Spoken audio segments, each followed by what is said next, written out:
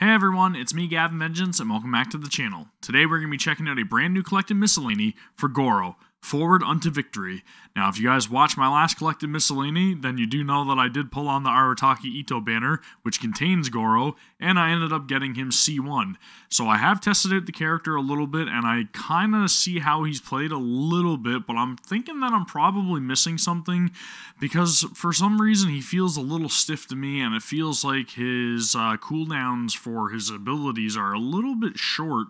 So I'm wondering if maybe it's just something to do with the constellations that I have activated or something, but I'm hoping that this collected Miscellany is going to give me a better idea of how to properly play Gorou. So, with that being said, let's dive into it. All right, let's see what I'm doing wrong. In the vast and mysterious world of Teyvat, there are as many ways of life as there are people. Some heed the call of duty, others the call of freedom. Call of Duty? Some follow their beliefs, others their talents. A few trust their instincts and rise to shoulder great responsibility, a prime example being General Gorou of Watatsumi Island. Since you never know what the enemy might throw at you, the key to surviving the chaos of battle is being able to adapt in the moment. True. Keep your weapon at the ready. You never know what's around the corner. I do love his character design and his personality. Gorou has endured countless battles in his time, and this experience has taught him one important lesson. However strong you may be, war is never a one-man job. I know his abilities also scale with his defense. Constantly looking out for his troops, similar to Ito. Offering his protection and support, right alongside them on the front line. Gorou has always loved the great outdoors. His keen sense of smell makes him an expert at tracking down resources.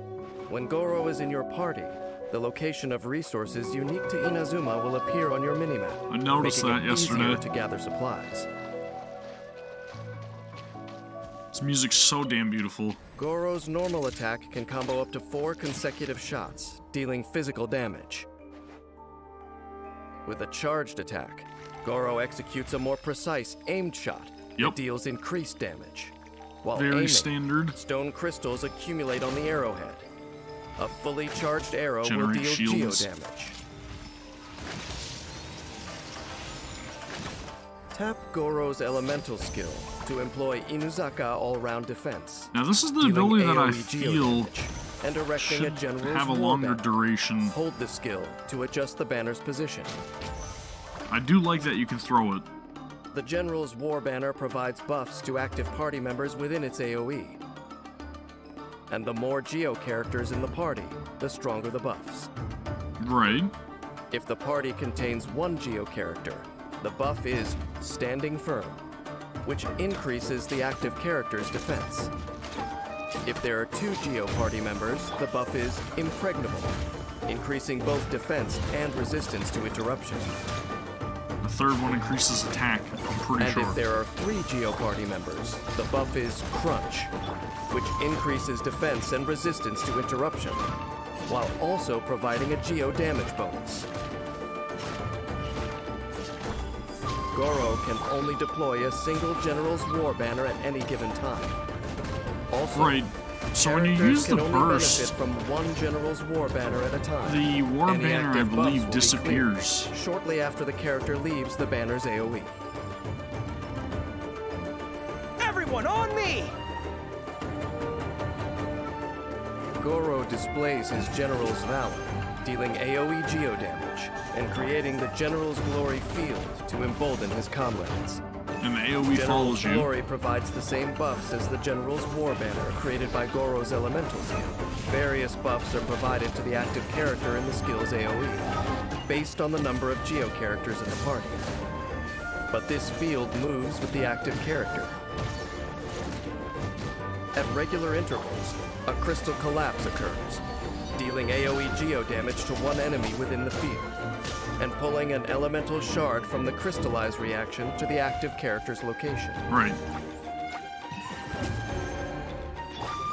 Very useful when Gorou for defense. Uses his elemental burst, if there is a General's War Banner on the field, it will be destroyed. Exactly. That's why I wasn't really a huge fan while of. General's Glory is in effect, using Gorou's elemental skill will not create a General's War Banner. After unlocking the talent Heedless of the Wind and Weather, all nearby party members receive a temporary defense boost after Gorou uses Juga, Just good for forward co-op. unto victory. For the gifted to find their true calling, someone must first recognize their talent. Gorou knows this well. He is eternally grateful and staunchly committed to Watatsumi Island's defense. After unlocking the talent A Favor Repaid, Gorou's elemental skill damage, burst damage, and crystal collapse damage are all increased by an amount based on his defense. So again, he feels very slow. Gorou's unique skill And set I really wish provides that his excellent burst support and to his Geo elemental party skills members. stacked, because again, if you use the Deploying burst, then the General's elemental war skill's banner pretty to much establish useless. an optimal formation before launching the offensive is the core of Gorou's prowess as a general.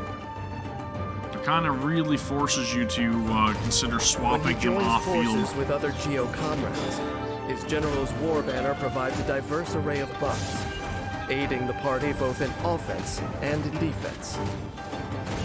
When his energy is full, unleash Gorou's elemental burst to establish the general's glory field, creating the perfect moment to attack and inspiring the whole party to press forward unto victory.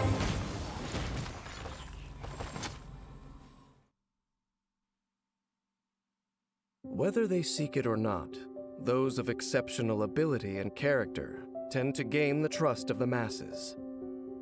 For Gorou, this trust serves both as a confirmation of his abilities and motivation to hone them continuously.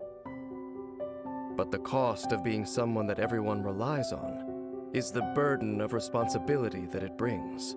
Everything from helping the troops with their daily struggles to keeping Watatsumi Island safe and secure ultimately falls on Gorou's shoulders. That is a big undertaking. Time and fate treat such notions with contempt, which can make the burden unbearably heavy.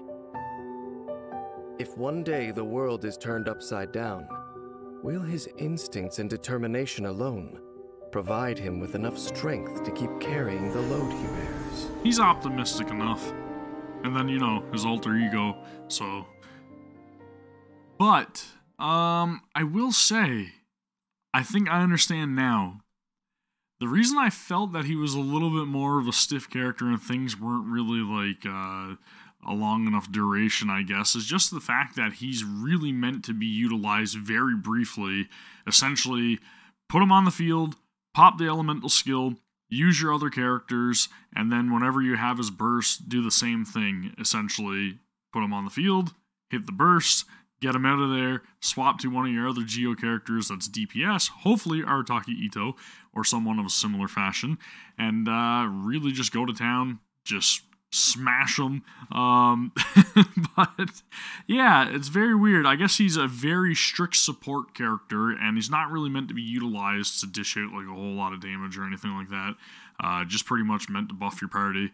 So again, I guess that's probably why I didn't really grow to like this character in battle so quickly, but I'll give him another chance anyways.